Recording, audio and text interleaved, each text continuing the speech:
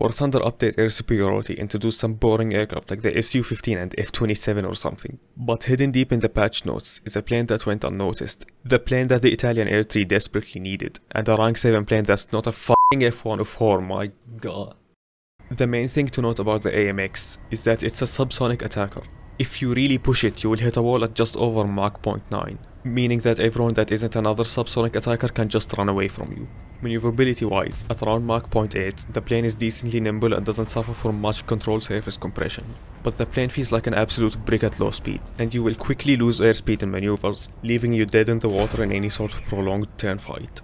Something very important to know is control surface compression at your max speed. You will suffer from some elevator compression, but it's not too bad and you can still turn decently well. But be careful, as the moment you dip below Mach 0.8, your control surfaces will suddenly free up and allow you to pull upwards of 17 Gs, followed promptly by wing adios. It might catch you off guard at times, but just keep that in mind and you should be fine. You get a pair of tip-mounted AIM-9Ls, which are kinda busted for 10-3, especially if you get a down tier.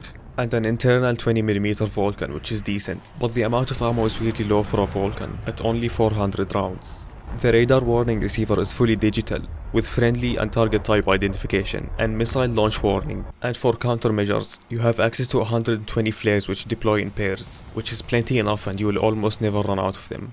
Using it in air battles, the AMX is not a dogfighter. You have to try to keep your speed up as much as you can. Picking off distracted targets is your best bet. In a down tier, you're basically the best plane around, fighting a vast majority of flareless aircraft which stand no chance against your AIM-9Ls.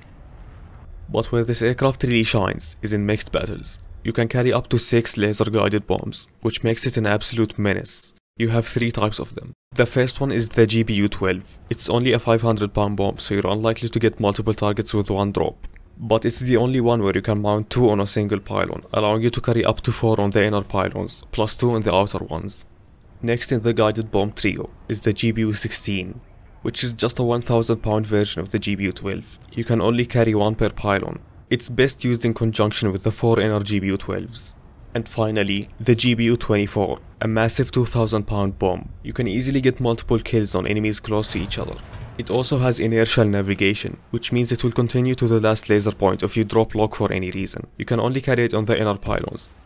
Of course, guided bombs aren't magical. They still require a relatively accurate drop, but fortunately you do get a bomb ballistics computer, so it's not a big issue from any range. Your guided bombs are made even more effective by the targeting pod you have. It has impressively good zoom and good enough thermals, as well as an auto tracker.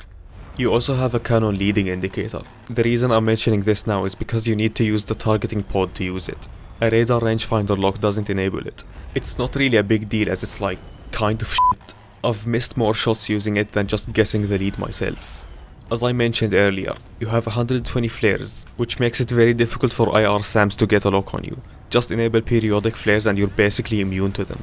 You also get the boring conventional weapons. You have 500, 1000 and 2000 pound bombs, which you should never use, as Gaijin in their infinite wisdom thinks that a couple of 1000 pound bombs are more effective than laser guided bombs.